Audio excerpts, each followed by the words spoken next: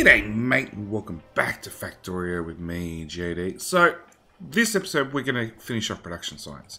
Now, we've already got the electric furnaces and the productivity modules. They're right here on a nice combined belt, ready to feed into our production science. But the last thing we need is we need rail. Now, rail is...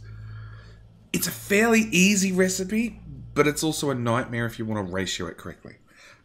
Which is something I really want to do. So, we're going to get our three components. Well, two components.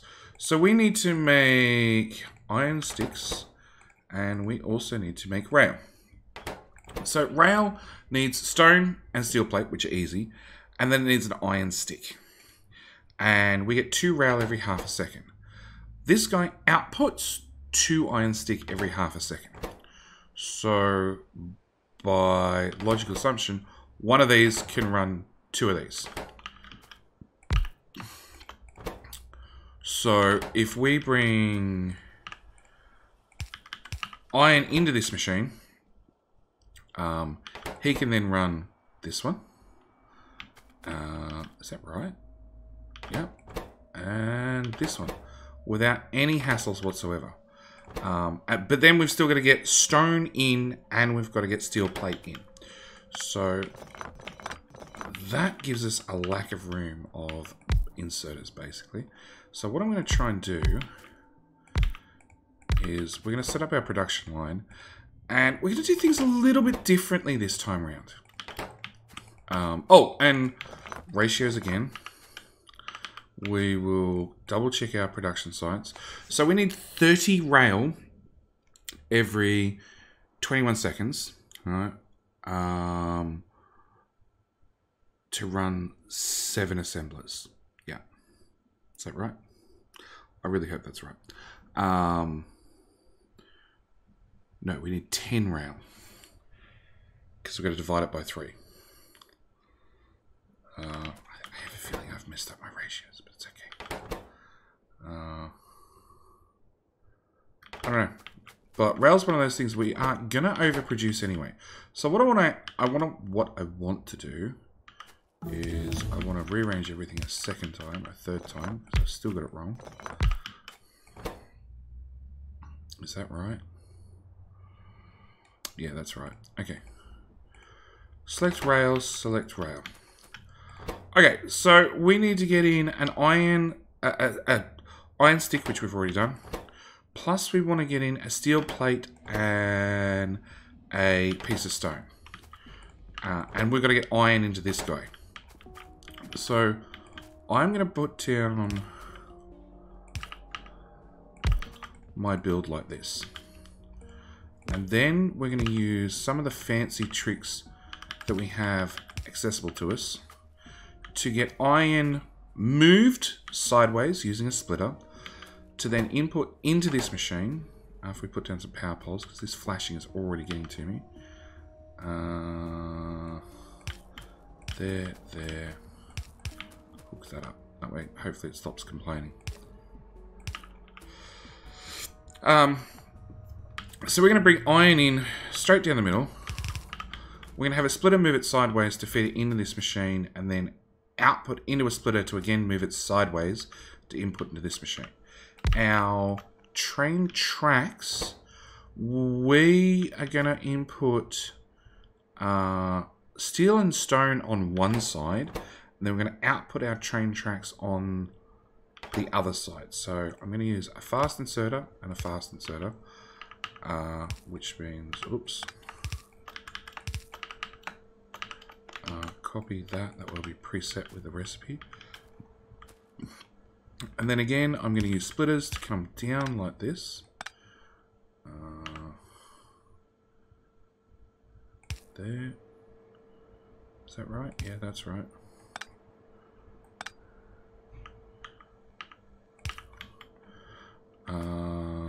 To bring in my steel and my stone.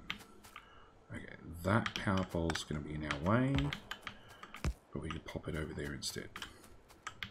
So let's go get our steel and our stone before we do anything else. We're just going to ghost that in for the moment so we know where our straight line is. Let's empty these bricks off this belt, which means this belt's full of bricks as well, which was our earlier mistake from last episode that I haven't fixed yet, because literally started recording this one after we finished the last one. Is that all of it?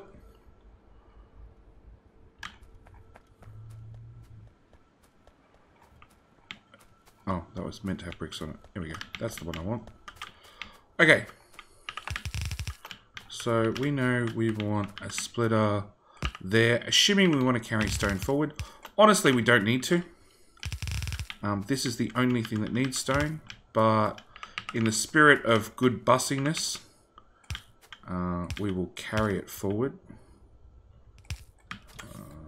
Clear off those. Clear off those. Put that one down. Put that one down. Put that one down. So that's going to be stone, which I actually want to take like that, because I still need to get steel. And steel, we can literally just plop a splitter right there, which will feed half on the other side of the belt. Where's the rest of the stone? There is no stone, because it's all being used by these guys, and we're just not producing enough. We're actually really, really running out of stone. I'm going to use upgrade planner to upgrade those. To upgrade those guys all to, well, I just want them upgraded to yellow belt, to red belt actually. Do not try upgrading the other ones to blue belt, because we don't have blue belt technology. Okay, so we got steel and iron. Iron's the other item we needed, which has got a 1 tile gap. So we'll come forward 1 tile, hook that in there, hook that straight down to there.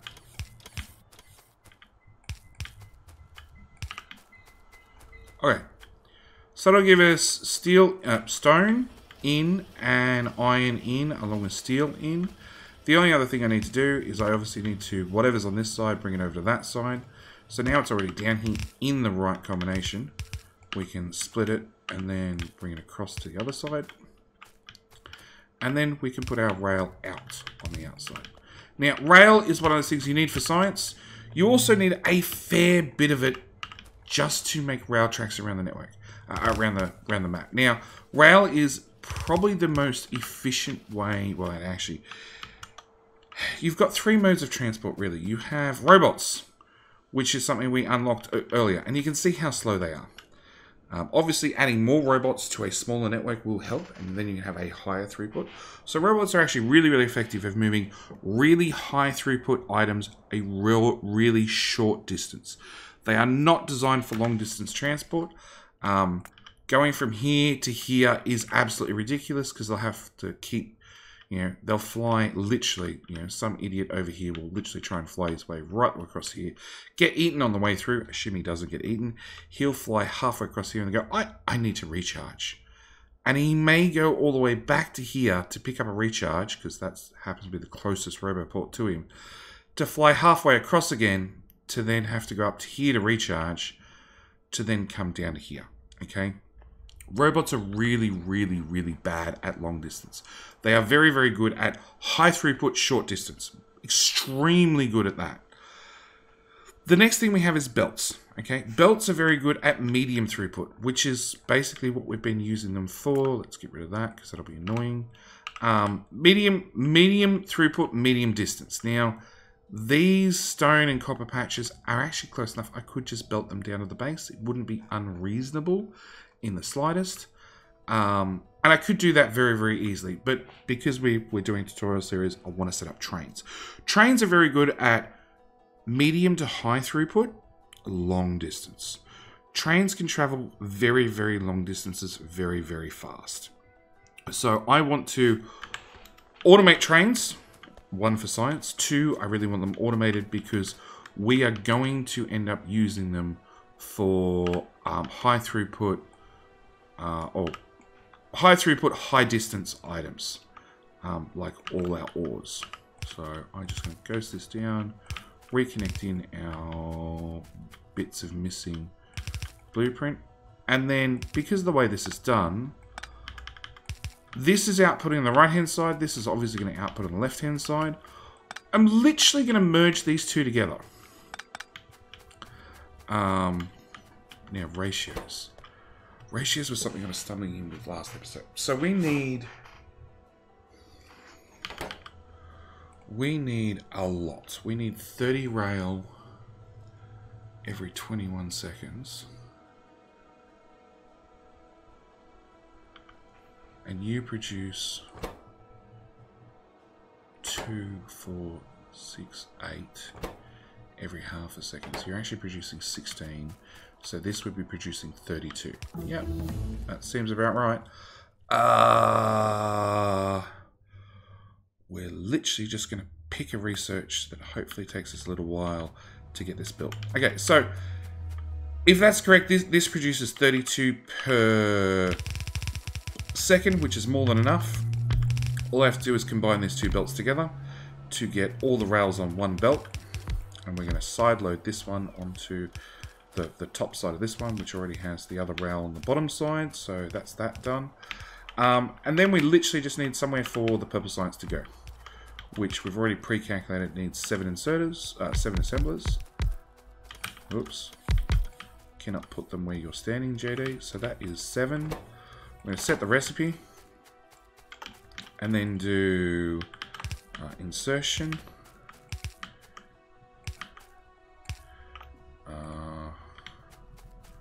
More insertion.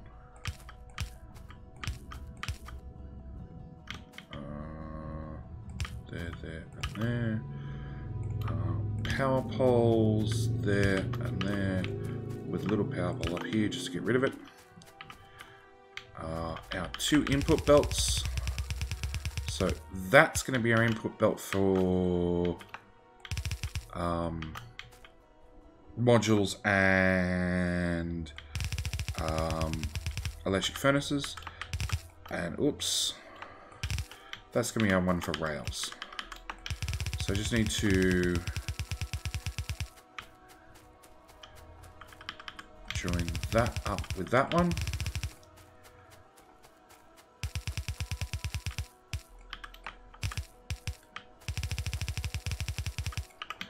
And then of course bring our power back to an existing power network. Okay.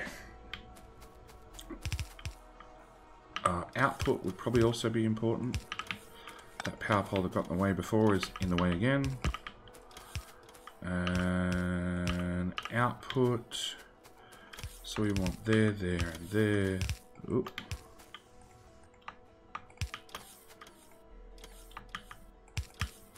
And there. Bring the output belt down, and that'll go over to where our science labs are. In the meantime, so I want to put a splitter down here, and we're going to do, same as we've done before, we're going to filter the output. And I'm just going to pick one on one side. So this will automatically move all the furnaces to one side of the belt, and therefore just let whatever's on the other side of the belt, in this case being productivity modules, forward. We're going to want 2 of these with a couple of inserters. And I'm going to cap these fairly low at 2 stacks each. That's probably more than enough. And then I need to do, hold your horses, please. I'm trying to look for, I'm trying to do stuff. Let's just do another one of those. And then I want to do the exact same with the railways. The difference with the railway is I'm actually not going to cap that chest at all. I'm going to let it run. Because in the case of that one, we are going to use, if this fills up, and rail stacks in stacks of 100, which is 4.8k, 4,800 rails, if this fills up, chances are you're going to use it. You're going to use it and then some. Do I have, can I craft? I can craft. I do have, that's even better. These guys are literally out by like a tile. Okay. And I'm not requesting inserters or inserters. So we need to start requesting those. We'll actually also request power poles. Done. So you guys are waiting on stone, which is just we don't have nearly enough excess stone production. And what brick we have is getting used fairly aggressively by these guys.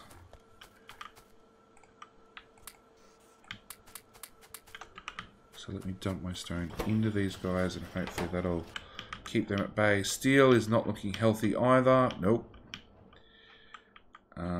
Our little steel build that could no longer could because again it's running out of raw resources. So we've got some rail, we've got some purple science running, but the real thing we've demonstrated is how poor on resources we actually are.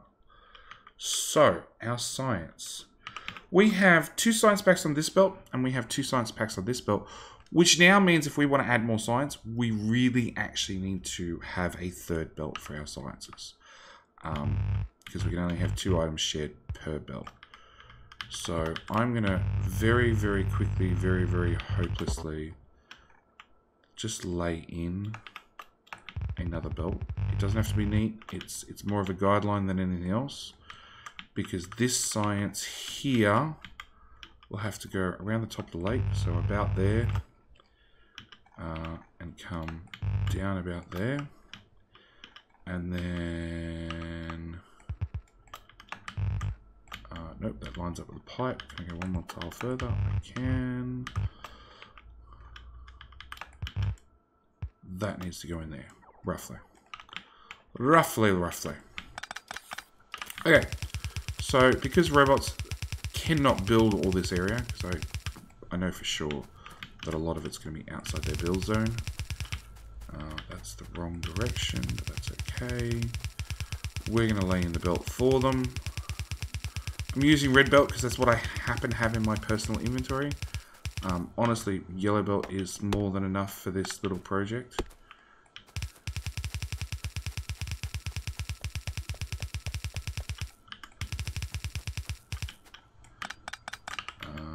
We want one of these, 2 there. Grab that. Pick these up.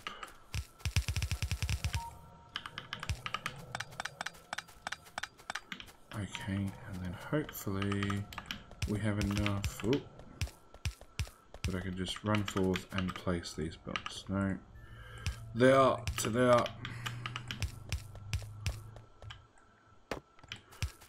We're now more than rich enough. We can actually go over row reports and other things that are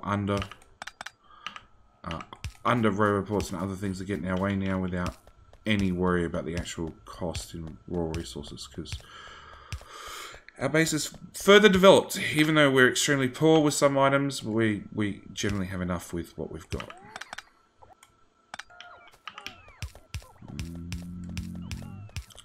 Yellow belt. Come on, it's got to be an end to this. Oop, I'm out of yellow belt. Wrong button. Alright, we'll start replacing things with red belt again. That goes there. Get this popped in.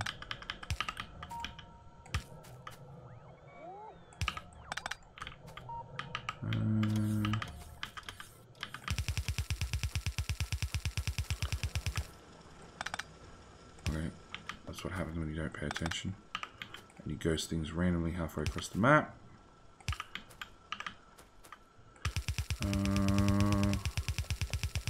Okay, so I need to reach this far outside belt. So what we're going to do is we're going to underground right the way along. As the yellow inserters are the only ones actually using from the outside belt. And we can start doubling up our longhand inserters wherever possible to start bringing purple science in. Not that I've seen a single pot output this whole time, but you know, In theory, they exist somewhere. That can go be recycled. That can be recycled. Inventory transfers. I have no idea what that tutorial is, but okay. And according to this, military science is actually lacking. We want follow around count 3 because why not? Military has more than enough. It just seems to be very slow.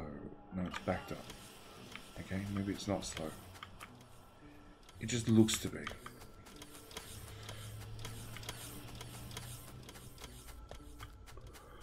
Okay, so we have production science automated.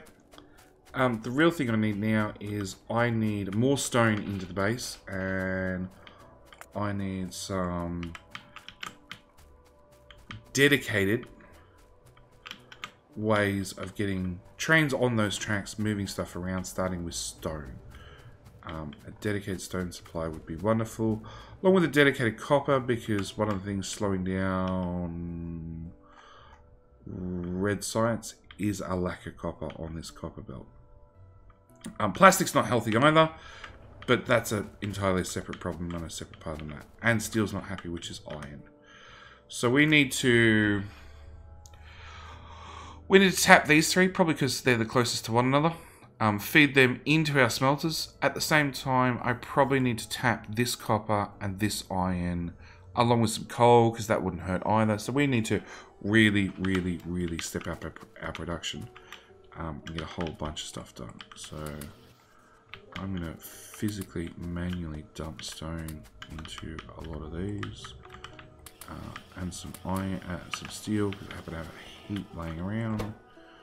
You're waiting for steel, which I didn't bother putting an inserter on, so that would explain why you're not working. But Purple Science is outputting. Any spare train tracks made are going to go in here. We have a grand total of 2 so far, but we've got lots of electric furnaces and lots of productivity modules. So now we've got rails going properly. We should be in a better position. Okay. So this is where I'm going to leave this episode. Next episode, we're actually going to start over here with planning some way of unloading trains.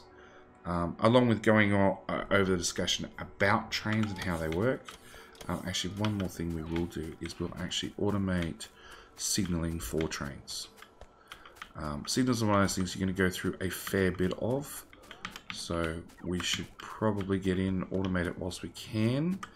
We're lucky enough that they're fairly simple recipes with just some iron plate and some circuits, and some iron plate, some circuits. So our little make almost everything should have no problem at all getting this done for us. The only issue I have is it's way up the bus. It's here.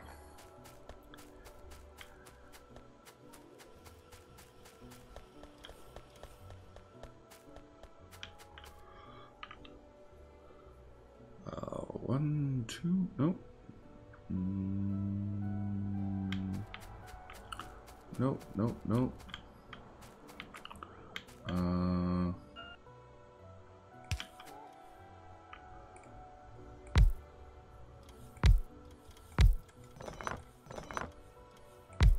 Okay.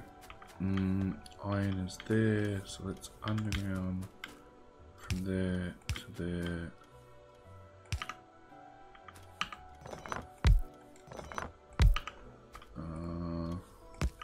We'll split that off. We'll run that way.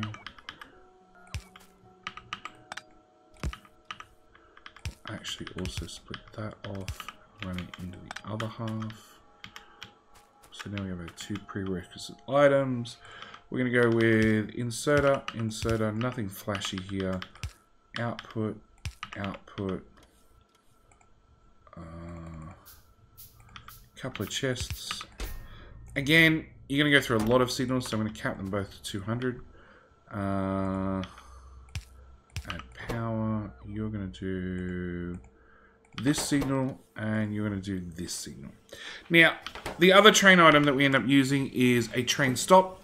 This is one of those few items I do not ever bother automating it, or very, very, very rarely, only if it's a very, very, very, very large map. Purely because I can actually stack more train stops in my inventory if I carry the raw components, which I probably carry anyway, rather than carrying a final output item being a train stop. And they take half a second to craft. And they only stack in 10, so they're a very hard item to carry around. Signals are one of those things you end up using thousands of them, so you're much better to fully automate them as soon as possible. But yeah, that's where we're going to leave this episode. Next episode, we're going to go and hopefully fix our stone problem, along with some unloaders and some train tracks. So I'm going to leave it here. Thank you guys so much for watching, and I will see you in the next one. All right, bye.